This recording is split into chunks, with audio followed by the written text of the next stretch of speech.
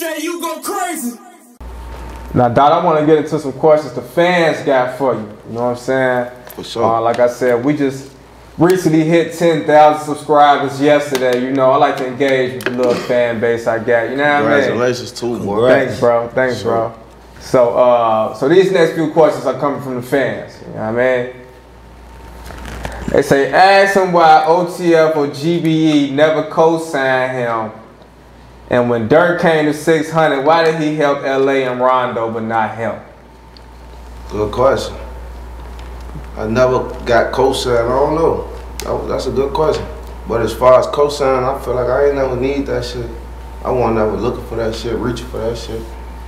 And shit, we did fuck with Durk. You know, we had a little situation. I dropped some shit with Durk a little minute ago. Durk had got locked up. We put money on his lawyer, all type of shit. He was supposed to come home and, you know, reach. He came home, he ain't never reach. He was fucking with LA and 9 on some. Coming through the hood and shit, he had a select few who he fuck with on the 6. He ain't fuck with the whole 600 because he gonna fuck with all us. He wasn't really fuck.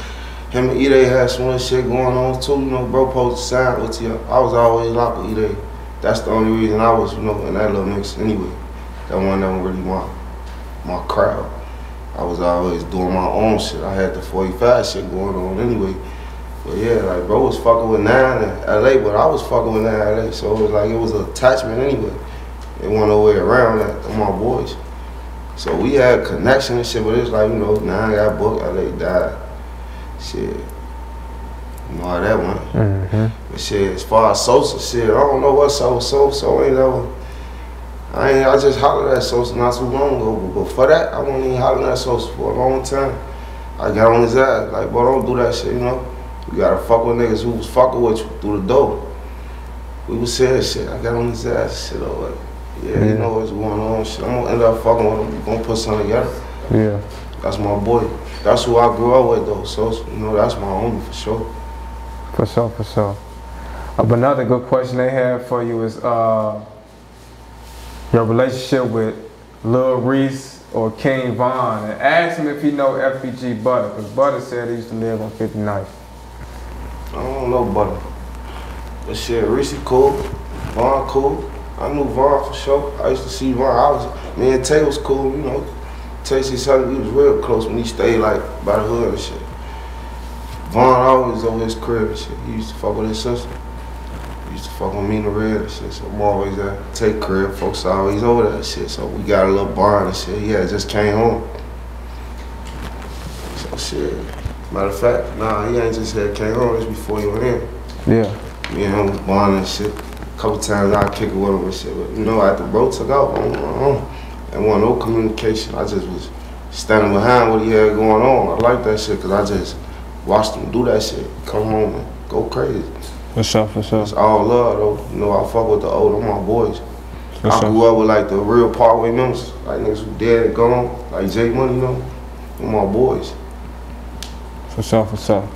And Sumo, for yourself, man, you know, with you being a you know, a lesser known artist, you know, compared to your brother Dada Rachi, you know.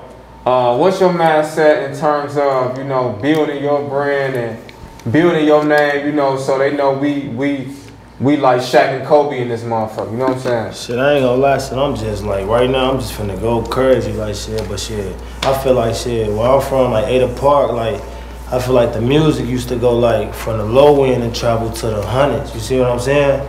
So it was like shit, it's kind of like hard from the hundreds to music to stretch to the low end.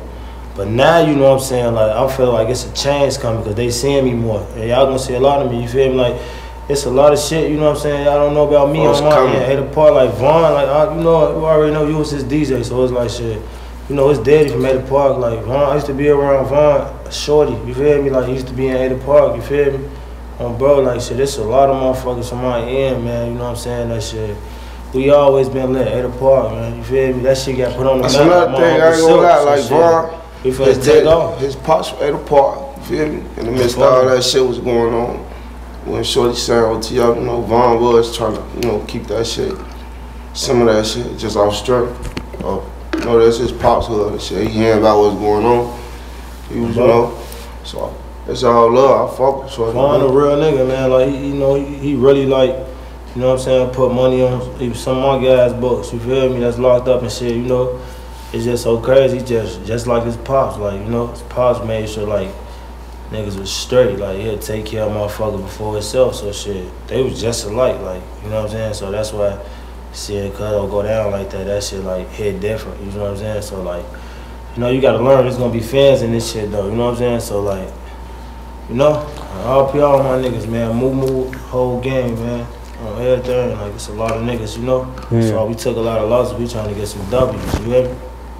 For sure, for sure. DJ, you go crazy.